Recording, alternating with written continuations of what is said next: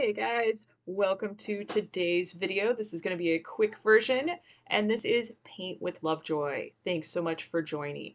Please subscribe to the channel and share this channel with your community. Like I said earlier, this is going to be a quick version, so if you prefer the full-length, non-time-lapsed version, check out my Patreon page and my Paint with Lovejoy website. If you want to further support Paint with Lovejoy, please do. It all helps. And for more in-depth courses, check out paintwithlovejoy.com. And as always, share this with your community. All right, guys, it's going to be another fun painting. Henri Rousseau, The Sleeping Gypsy. So grab your supplies, transfer your traceable to your surface, and as always, make sure you take your progress photos. Now this is the time-lapse sped up version. If you would like the full-length non-time-lapse version, check out my Patreon page or my Paint with Lovejoy website, and you can find them on there. So for this one, like I said, do not paint as fast as the video. This is a time-lapse. And we're starting with the background, doing a mixture of white and blue, about a 1-to-1 ratio, and filling up that whole background. And then we're going to do some wet on wet blending with adding some other colors and getting comfortable with the blending process. So as you're doing this one, you are going to be using smaller brushes and more controlled brush strokes, especially as we get into smaller areas and do some of the blending. So here you can see where I'm slapping that white on there, mixing it in there, and as you move your brush, the more you move your brush, the more it blends together. And you can do this with another color. We're putting the direct blue up in that top left corner, and you'll notice that as you do your blending, the darker colors, you don't need as much pigment compared to the lighter colors that you're going to need more pigment to get the color shift. Now we're moving down to the ground that the gypsy is sleeping on, and we're doing a light raw sienna, and then adding more raw sienna for the shadow element on the right-hand side and the top of that little hill area. And we are painting right over those traceable lines, covering up all of that, and then again, just working our way through the painting. Now you are more than welcome to reference this painting or the original. I did simplify this one. And you are strengthening your power of observation as you go through the time-lapse version or if you're going through the full version. And that's a core foundational art skill, strengthening your power of observation. So we just applied some burnt sienna for the shadow on the ground. Then we're going to clean the brush, and you can kind of blend that in there. Do pause the video as you need. And we're going to make a light green next, and I'm using primary colors. So to make a green, I started with the yellow, added a little bit of blue, and I actually added some white in there so it was a little bit lighter. If you have a tube of green paint, feel free to utilize that or use your primary colors. Basically, use whatever you have.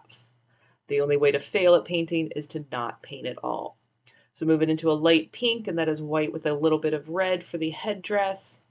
And basically, we're kind of just getting our base colors on there. And then we go in with a little bit darker color and with light pressure, blend that into the base color.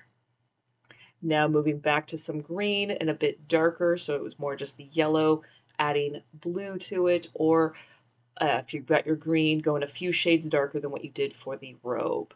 Then we grabbed a little bit of black, replacing it in there, wipe off that brush, and then go back with light pressure and blend this into the base color. Like I said, you are working on your wet on wet blending skills and smaller and more controlled brush strokes. Then we're going to move into light purple for the mountains on the background. And again, because I'm using primary colors, I used my light pink mixture and then added a touch of blue to it. You can do that, or if you have blue, or if you have your direct purple, you can mix that to a light purple. And then here, we're adding the direct blue in the places that we want the shadow, and then you wipe off that brush, and then with small brush strokes and light pressure, blend that blue into that base light purple. Again, if you're one of my beginner painters, please do not go as fast as the video. This is a time-lapsed version. Pause the video as needed and go at your own pace. So finishing up those mountains with some of the shadows in there. Do remember to breathe. A lot of times when you're in your beginning stages of painting, we tend to hold our breath. That is not to your benefit. So remember to breathe and exhale as you touch the brush to the canvas if your brush happens to be shaky. So we put a light raw sienna on the musical element, and then raw sienna for the top, and then white on the bottom. And by creating 3 shades, this is what gives the illusion of depth on this flat surface.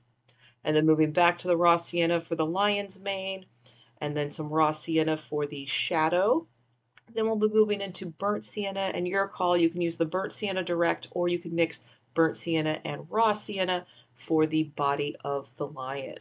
And again, we're putting that base on there. Then we're going to use some yellow for the highlights and black for the shadows. But again, building on the wet on wet blending that we've been doing throughout the whole painting. So again, adding that yellow, wipe that brush off, and then you're going to blend that color into the base. And then we're going to do the same thing with black. There we go. Put the black shadow on there. And again, just placing that color on there, wipe off the excess paint from your brush, and then with light pressure, go back and blend. I also recommend that you get out of your chair and look at your painting from a distance of 5 to 10 feet away. A lot of the shading that you're doing right now will make more sense from that distance. And we do tend to like our paintings and things in life from a distance. So getting in that groove of looking at it from further away, maybe making adjustments that you need, and then going back to your painting. And then now we're moving into the burnt sienna and a little bit of black, going for darker. And then same thing, the burnt sienna and black for the skin tone. You are more than welcome to change the skin tone to any shade that you like. You can use the direct raw sienna, the direct burnt sienna, a mixture of the two, or you can even use the light raw sienna, whatever you may like. But here we've got the skin tone filled in, then we're going to go in with a little bit of white. Again, just placing it in specific areas, wiping that brush off, and then going back and blending it in. This is a skill that gets better with more practice, and the next time that you go to paint after today's painting, what you are learning right now, when you do it again, will make even more sense. And then you paint again and you take those skills into it. So painting is not about being perfect, but it's getting a little more comfortable with your process and your tools that you have. So last few little spots for that black, then we're going to go into white, fill in that moon. Then we are going to let this dry before we put the next layers on there. Basically, we have stripes that we're going to be putting on the blanket, the robe, and the headdress. And again, because I'm using primary colors to make my orange, I started with yellow, added a little bit of red to get to the shade of orange that I wanted. But if you happen to have a tube of orange paint, you can use that and you can mix it with yellow, or you can mix it with white to kind of change the shade, or even a little bit of red. Now, as you're working with these small lines, play with the pressure of your brush. Light pressure is going to create a skinnier line. More pressure creates a bit of a wider line. And with practice, keeping consistent pressure gets easier. So if you have varying widths of line in your painting, embrace it for today and know that when you paint again, your muscle memory will kick in and you'll be a little more comfortable making the lines or a certain width of a line. Here you can see that we've moved into the red. We're going to fill into a few other colors. You are welcome to change the colors for the stripes or anything on today's painting. If you are finding that your brush is shaky as you're going to make these lines, that does mean you are holding your breath. So if you exhale as you touch the brush to the canvas, that will help in the process of making these lines. You can also put your pinky out and use that as a steady pivot point to rotate your arm or to rotate your hand, or rest your forearm against the edge of the table. Also, feel free to rotate the canvas in a desired position to make it easier to do these lines. I keep mine in the same orientation just because I am filming the video for you. But again, adjust and adapt to what you need for your creative process. Like I said earlier, the only way to fail at painting is to not paint at all. So this is coming along nicely. Again, do not paint as fast as the video. Go at your own pace. We're going into some burnt sienna and even raw sienna for the hair on the lion's mane. And then we'll put a little bit of a highlight of white on there. Same thing. These are little squiggly lines. And anything else you may want to add to your painting. I am really grateful that you guys are taking time out of your day to get creative and paint. Please do not wait too long to do your next painting because you're just going to keep building on your skills. And that last step that we just added was the staff that the gypsy was holding. And we did a brown and then a white highlight.